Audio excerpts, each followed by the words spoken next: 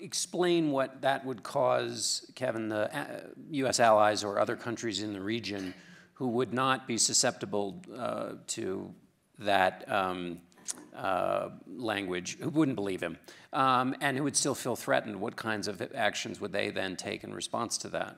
The thing that's always frightened me most about the North Korean nuclear capability is where it spins to over time in terms of nuclear proliferation more widely across the Asia-Pacific region, which is already Asia spends more on its military than Europe does.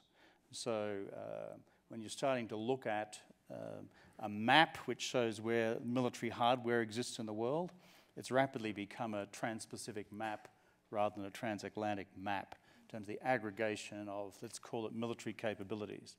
And in the region, we also have a whole lot of unresolved territorial questions as well. Now, over the top of that, you then have an unresolved nuclear question concerning the North.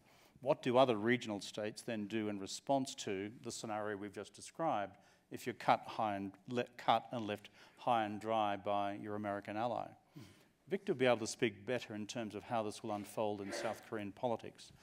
It will depend on who's the government of South Korea at a particular time. The centre-left and the centre-right there will have different perspectives on this. But prior to this summitry occurring, there was already support in South Korean opinion polls to the level of 67% of South Korea obtaining its own nuclear capability. Now, flip to Japan, which has its post-war constitution, and Abe-san's attitude to normalizing Japan as a post-war international power and military power. I think what it does over time in Japan is it builds a much stronger impetus towards Japan beginning to consider medium-term its own nuclear option as well. And no one should be under any illusions about how quick a process it is for advanced industrial economies like, frankly, Japan, South Korea, Australia, to become nuclear within a matter of months, if that's what you wanted to do. We choose not to for a whole range of other reasons. Yeah. So, I mean, and this raises interesting point, but which we don't have the answer to, but it's worth raising, which is, is President Trump, in dealing with this North Korea issue, is his goal to actually try to solve the problem in terms of complete, verifiable, and irreversible denuclearization? Or is it to have solved the problem, declare peace, and then get out, right? The president's views on, for example, U.S. troops in Korea, we have 28,500 U.S. troops in Korea, going back to the 1990s, has been very clear.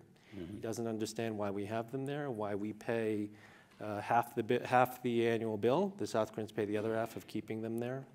And so I worry a little bit about that, but at the same time, I can understand intuitively the argument, right? Which is, this is what the North Koreans have developed an incredibly large nuclear weapons program that is buried deep in thousands of miles of tunnels that we will never be able to permanently dismantle unless we occupy the country with 350,000 troops, and we don't want to do that.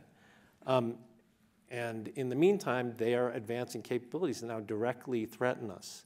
So there is a logic there to why the president may want to meet the leader, become friends with him, invite him to Mar-a-Lago, declare peace, get some sort of freeze, and then get out of Dodge so that it's not a U.S. problem anymore.